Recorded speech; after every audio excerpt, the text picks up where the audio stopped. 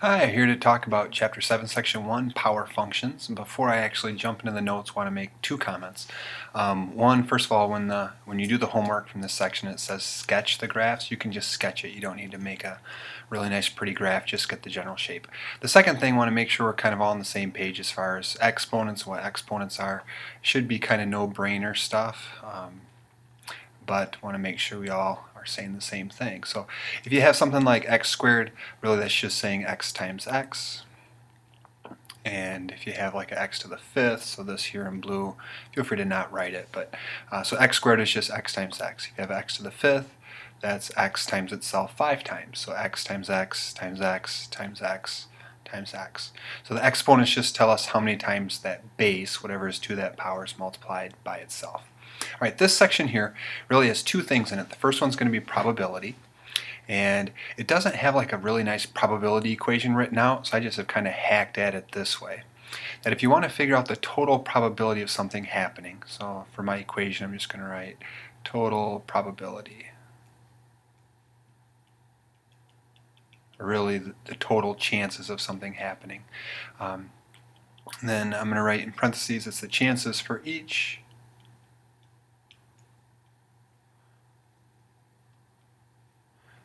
and then the exponent is the number of questions or rolls, maybe I'll say slash or events. An example or two would probably help with that.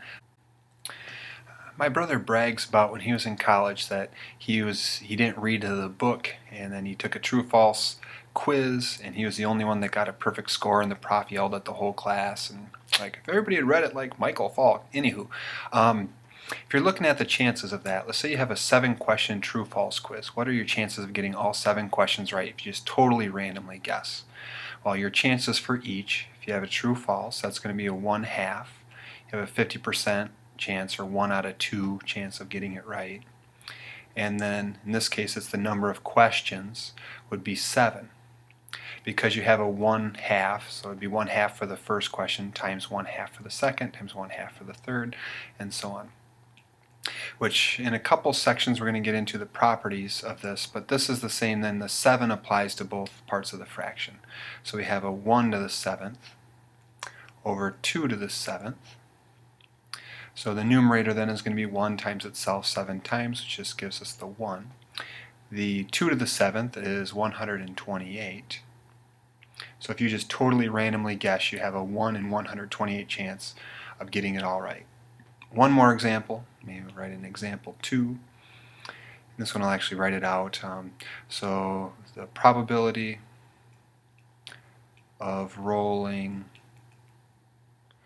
5 ones.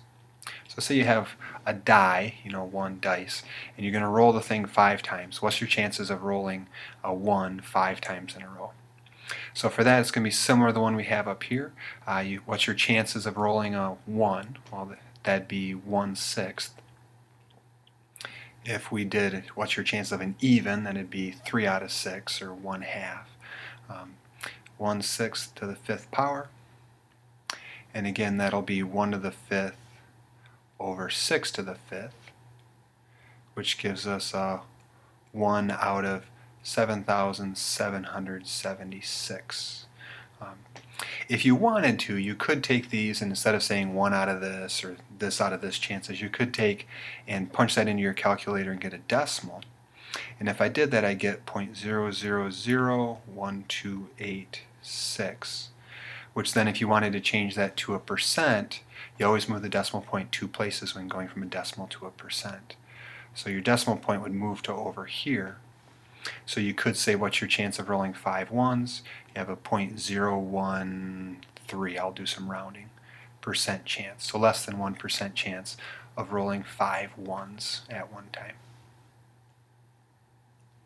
The last part of this section, it talks about odd versus even power functions, and want to just kind of put those two side by side, say a few things about them, then we're done. So the first thing I want to say is, well, what really is an even power function? So that's going to be something like y equals x squared, or a y equals x to the 4th, y equals x to the 14th. Just has to be y equals x to some even exponent. And so some even natural number. With the odd powers then, that'd be something like y equals x to the 1st, y equals x to the 3rd, y equals x to the 9th, but y equals x to the 3rd maybe, or y equals x to some odd power. Maybe I'll throw even number and odd number in there. If you take your graphing calculator and punch those in, like a y equals x to the squared, or y equals x to the 2nd, y equals x to the 12th, you're going to get a shape that looks something like this.